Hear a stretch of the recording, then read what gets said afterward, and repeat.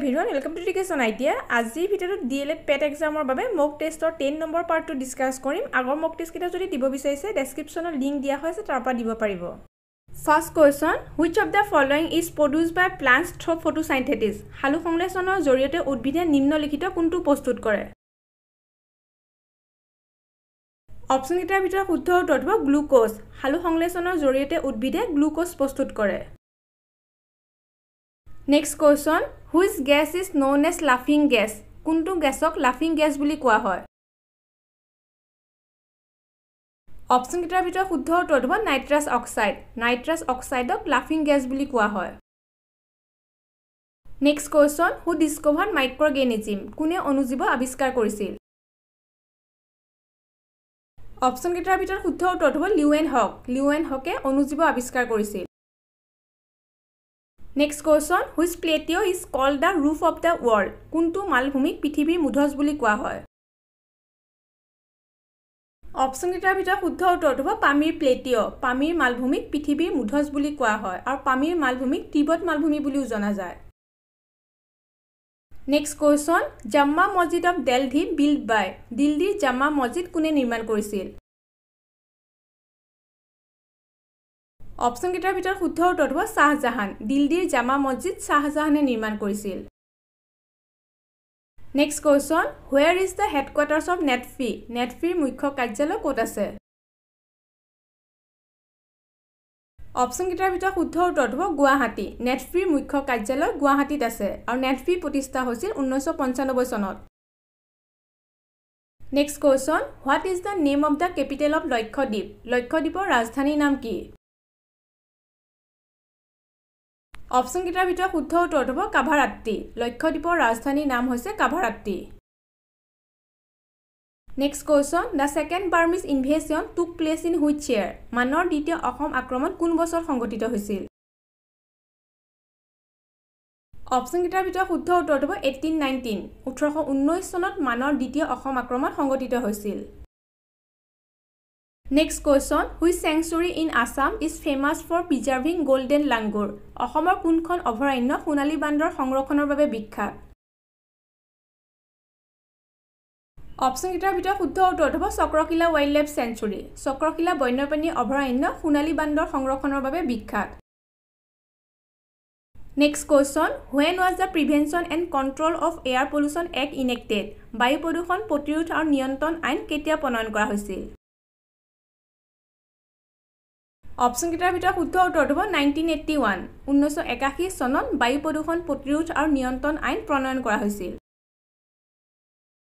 Next question, when is World Forest Day celebrated? বিশ্ব বন দিৱস কেতিয়া উদযাপন কৰা হয়? অপচন কিটাৰ ভিতৰত শুদ্ধ উত্তৰ হ'ব 21 মাৰ্চ। 21 মাৰ্চত বিশ্ব বন দিৱস উদযাপন কৰা হয়। Next question, Himalaya mountain range is located in which continent? Himalaya পৰ্বতমালা কোন মহাদেশত অৱস্থিত? অপচন কিটাৰ ভিতৰত শুদ্ধ উত্তৰ হ'ব এছিয়া। হিমালয় পৰ্বতমালা এছিয়া মহাদেশত অৱস্থিত। Next question, the Treaty of Ghiladhari was signed in which year? Ghiladhari চুক্তি কোন বছৰত স্বাক্ষৰিত হৈছিল? অপচন কিটাৰ ভিতৰত শুদ্ধ উত্তৰ হ'ব 1663। 1663 চনত ঘিলাধাৰী চুক্তি স্বাক্ষৰিত হৈছিল আৰু ঘিলাধাৰী যুদ্ধ বুলি ক'লে 1817 চন হ'ব। Next question, which is the most abundant element present in plants? উদ্ভিদত থকা আটাইতকৈ প্ৰচুৰ উপাদানটো হৈছে? অপচন কিটাৰ ভিতৰত শুদ্ধ উত্তৰ হ'ব কাৰ্বন। উদ্ভিদত থকা আটাইতকৈ প্ৰচুৰ উপাদানটো হৈছে carbon. Next question, World Biodiversity Day is observed on? বিশ্ব জৈৱ বৈচিত্ৰ্য দিৱস কেতিয়া পালন কৰা হয়? অপচন কিটাৰ ভিতৰত শুদ্ধ উত্তৰ হ'ব 22 মে। 22 মে'ত বিশ্ব জৈৱ বৈচিত্ৰ্য দিৱস পালন কৰা হয়। Next question, tissue that transports food in plants is? উদ্ভিদত খাদ্য পৰিবহণ কৰা কলাবিধ হৈছে? অপচন কিটাৰ ভিতৰত শুদ্ধ উত্তৰ হ'ব ফ্লোএম। উদ্ভিদত খাদ্য পৰিবহণ কৰা কলাবিধ হৈছে ফ্লোএম। Next question, the SI unit of temperature is? উষ্ণতাৰ SI একক হৈছে? অপচন কিটাৰ ভিতৰত শুদ্ধ উত্তৰ হ'ব কেলভিন। উষ্ণতাৰ SI একক হৈছে kelvin. Next question, who was the founder of Bhoumo dynasty? Bhoumo ৰাজবংশৰ প্ৰতিষ্ঠাপক কোন আছিল? অপচন কেইটাৰ ভিতৰত শুদ্ধ উত্তৰ হ'ব নৰকাসুৰ। Bhoumo ৰাজবংশৰ প্ৰতিষ্ঠাপক আছিল Narakasur. Next question, Sakaria Commission was set up in which year? কোন বছৰত Sakaria আয়োগ গঠন কৰা হৈছিল? অপচন কেইটাৰ ভিতৰত শুদ্ধ উত্তৰ হ'ব 1983 1983 চনত Sakaria আয়োগ গঠন কৰা হৈছিল। Next question, when is Red Cross Day celebrated? Red Cross দিৱস কেতিয়া উদযাপন কৰা হয়? অপচন কেইটাৰ ভিতৰত শুদ্ধ উত্তৰ হ'ব 8 মে 8 মেত Red Cross দিৱস উদযাপন কৰা হয়। Next question, in which country will the FIFA Women's World Cup be held in 2023? 2023 চনৰ FIFA মহিলা বিশ্বকাপ কোনখন দেশত অনুষ্ঠিত হ'ব? অপচন কেইটাৰ ভিতৰত শুদ্ধ উত্তৰটো হ'ব both A and B। 2023 চনৰ FIFA মহিলা বিশ্বকাপ অষ্ট্ৰেলিয়া আৰু নিউজিলেণ্ডত অনুষ্ঠিত হ'ব। Next question, who is the founder of Din-e-Ilahi? Din-e-Ilahiৰ প্ৰতিষ্ঠাপক কোন? অপচন কেইটাৰ ভিতৰত শুদ্ধ উত্তৰ হ'ব আকবৰ। Din-e-Ilahiৰ প্ৰতিষ্ঠাপক হৈছে Akbar. Next question, who introduced the pike system in Assam? কোনে অসমত পাইক প্ৰণালী প্ৰৱৰ্তন কৰিছিল? অপচন কেইটাৰ ভিতৰত শুদ্ধ উত্তৰ হ'ব মুমাই তামুলী বৰবৰুৱা। মুমাই তামুলী বৰবৰুৱাই অসমত পাইক প্ৰণালী প্ৰৱৰ্তন কৰিছিল। Next question, what was the original name of Swami Dayananda Saraswati? Swami Dayananda Saraswatyৰ প্ৰকৃত নাম কি আছিল? অপচন কেইটাৰ ভিতৰত শুদ্ধ উত্তৰ হ'ব মূলা শংকৰ। Swami Dayananda Saraswatyৰ প্ৰকৃত নাম আছিল মূলা শংকৰ।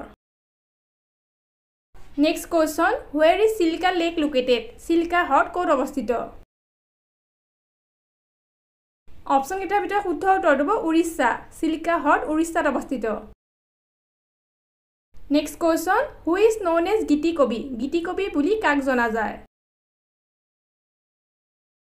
অপচন কেইটাৰ ভিতৰত শুদ্ধ উত্তৰ হ'ব পাৰ্বতী প্ৰসাদ বৰুৱা। Giti Kobi বুলি পাৰ্বতী প্ৰসাদ বৰুৱাক জনা যায়। Next question, in which year Kaziranga was first declared a World Heritage Site by UNESCO? কোন চনত কাজিৰঙাক প্ৰথমবাৰৰ বাবে ইউনেস্কোৰ দ্বাৰা বিশ্ব ঐতিহ্য ক্ষেত্ৰ হিচাপে ঘোষণা কৰা হৈছিল? অপচন কেইটাৰ ভিতৰত শুদ্ধ উত্তৰ হ'ব 1985 1985 চনত কাজিৰঙাক প্ৰথমবাৰৰ বাবে ইউনেস্কোৰ দ্বাৰা বিশ্ব ঐতিহ্য ক্ষেত্ৰ হিচাপে ঘোষণা কৰা হৈছিল। Next question, in which year was tea discovered in Assam? অসমত কোন চনত চাহ আৱিষ্কাৰ হৈছিল? অপচন কেইটাৰ ভিতৰত শুদ্ধ উত্তৰ হ'ব 1823 1823 চনত অসমত চাহ আৱিষ্কাৰ হৈছিল। Next question, during the reign of which king did the Muamora rebellion conclude? কোনজন ৰজাৰ ৰাজত্বকালত মুৱামৰে বিদ্ৰোহৰ সমাপ্তি হৈছিল? অপচন কেইটাৰ ভিতৰত শুদ্ধ উত্তৰ হ'ব কমলেশ্বৰ সিংহ। কমলেশ্বৰ সিংহৰ ৰাজত্বকালত মুৱামৰে বিদ্ৰোহৰ সমাপ্তি হৈছিল। Next question, on whose birthday is National Education Day is celebrated? কাৰ জন্মদিনটো ৰাষ্ট্ৰীয় শিক্ষা দিৱস হিচাপে উদযাপন কৰা হয়? অপচন কেইটাৰ ভিতৰত শুদ্ধ উত্তৰ হ'ব মৌলানা আবুল কালাম আজাদ। এই কোৱেশ্চনটো আগতে দিছিলো কিন্তু এবাৰ আকৌ ৰিপিট কৰিছো কিহৰ কাৰণে এই কোৱেশ্চনটোক লৈ বহুত কনফিউজন হৈ আছে। এই কোৱেশ্চনটোৰ এনসাৰটো হয় মৌলানা আবুল কালাম আজাদ, সৰ্বপল্লী ৰাধাকৃষ্ণন নহয়। আজি ভিডিওটো ইমানতে শেষ কৰিছো and all the best for tomorrow's exam. Thank you.